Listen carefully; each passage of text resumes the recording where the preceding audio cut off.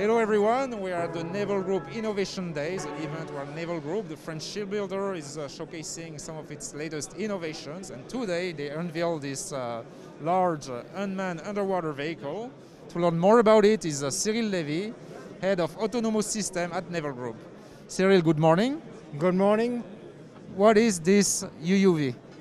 So this is our demonstrator of the long-range UUV that we developed 2 years ago. It's a new capability for Navy to perform long-range mission for intelligence, surveillance. Its system has a long autonomy, a few days or maybe a few weeks, when we will integrate the complete source of energy.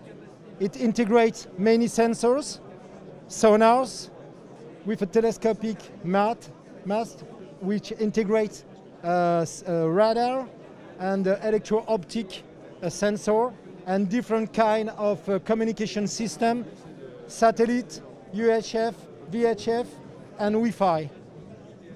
How big is this drone?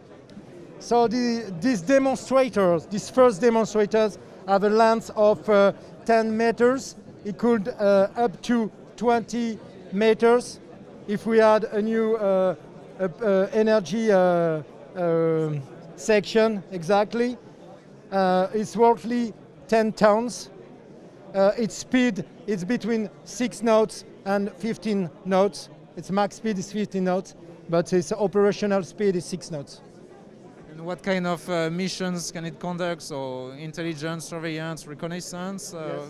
Anything else? Yes, it can perform this kind of mission underwater with its sonar.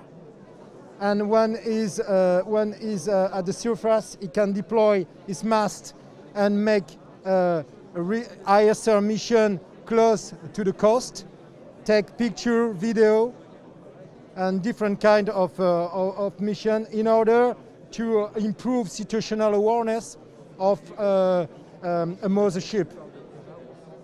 What about offensive missions, anti-submarine warfare? Is that envisioned for this demonstrator? At this time, this demonstrator have no weapon, but it could be an opportunity to improve or upgrade its capability.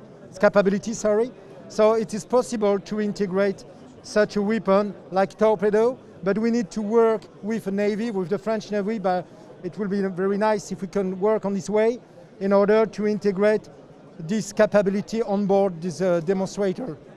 Last but not least, Cyril, can you tell us about the main milestones of this project? When did it start? When did you launch the first demonstrator? When will it conduct sea trials? And how was it born? How did it materialize?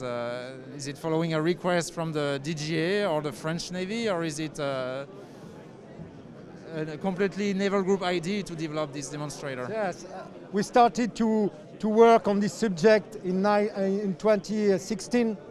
It was a Naval Group initiative because we consider that it was necessary to take in consideration the future of naval forces that will integrate such autonomous system. And it was important for us to identify what will be the impact of this system on our business, on our industrial way, and this is why we take the decision to develop a first demonstrator, a self-funded investment of Naval Group. So between 2016 and 2018, we designed the project and we started to realize this demonstrator in 2018, and we put the demonstrator for the first time at sea in November 2020. So we make a first sea trials in January of this year, and we will follow the sea trials next week for a duration of 2 months. During this duration, we will make different functional tests, and we will test the decision-making system and the navigation also. So all these tests we will perform during the two next months, and we our main objective is to perform a complete autonomous mission in springtime 2022 with the full system and our operational management system. Antoine, what kind of AI are you developing for this UUV?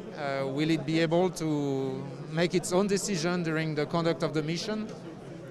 That's indeed the aim of the autonomy, to be able to make its own decision during the mission. And the whole system relies on several kind of AI. You can see here that it's mostly machine learning for environment and sensor evaluations. But the heart of the system is mostly deterministic with rules, with coefficients. Today it's mostly deterministic, and even if we have this, as I was saying before, the framework inside we need to stay inside, we could think about deep learning maybe for some decision, but for the moment it's mostly deterministic, and we want to stick with that and to experiment first this capacity. Why is this necessary for UUVs? Because of environmental factors, because of maybe change in the missions, and the inability to be in direct communication with the drone. It needs to take its own decisions. Exactly. It's really important for UUV. It's essential because of the lack of communication underwater. So there are ways to communicate underwater, but there are some delays, and